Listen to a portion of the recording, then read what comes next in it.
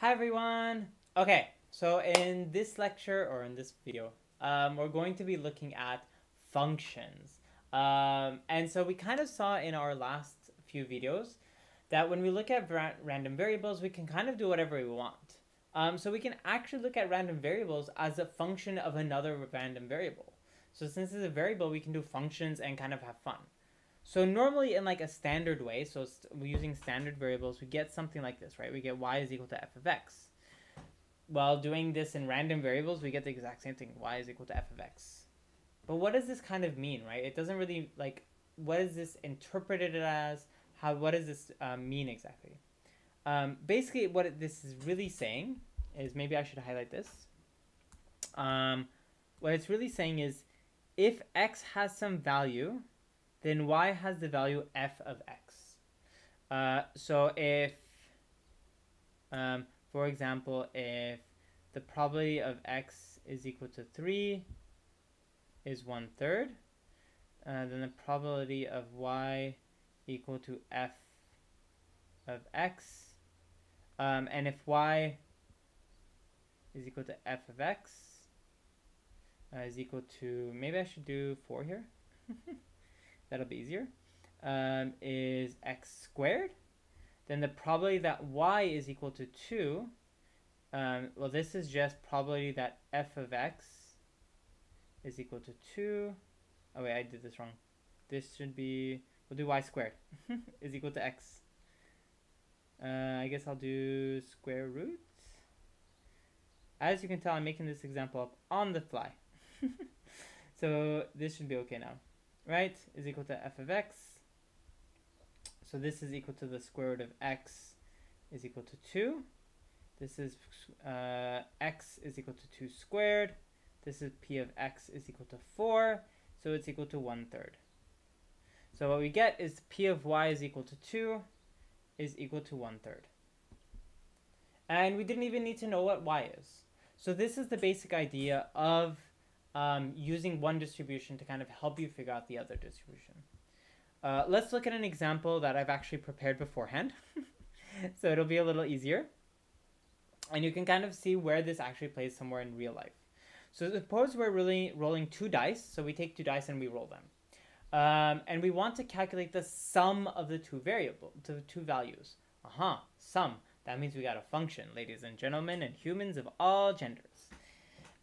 So we've done this a few times, but we're going to do this in a slightly different way, using functions, using random variables, etc. So as before, the thing that doesn't change is we're going to keep the representation the same. So ij is always going to represent our 2 die. So if we let x, so we're going to let x be the sum of our dice. And then what we already know what the distribution we're going to get, right? So we know that the distribution is given by this, right? So this little thing here. So remember, this is, like, for example, 1 plus 1. This is 1 plus 2 and 2 plus 1. That's why it's 2 over 36, etc. So this gives us a distribution. So what we can do is we can let our functions be, so we can let y represent the outcomes ij, right?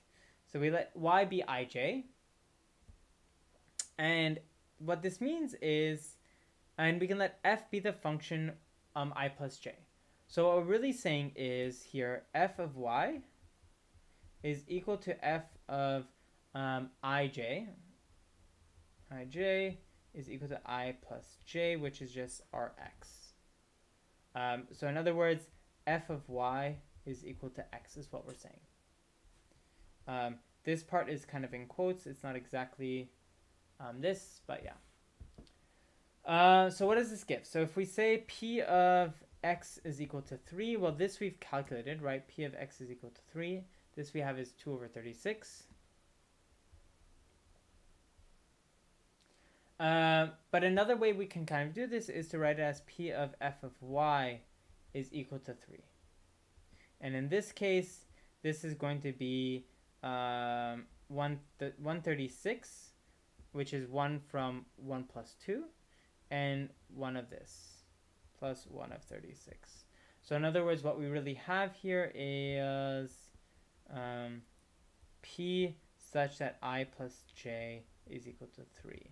So this is just the sum of I plus j is equal to 3 probability. Yeah, 1 over 36. Because there's two different ways to do this, right? So I is equal to 2, I equal 2, j equal 1, and I equal 1, j equal 2. I need a condition here that I and j are less than or equal to 6 and greater than or equal to 1. So this is obviously, or I guess I should scroll up. So this is obviously an easy, boring example. And it's like, I don't really see how this is really useful. But we are able to do things more complicated, right? We can use these variables to kind of do things in a much more complicated way, right? We can have functions like this.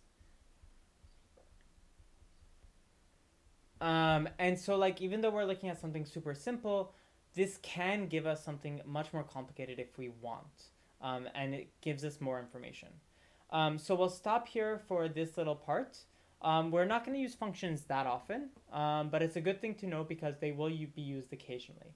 And if they become confusing, you can just come back to these later, these notes later on, or feel free to ask. I don't mind. So yeah, so I will see you in the next video for joint distributions, which is also an exciting topic. See you then.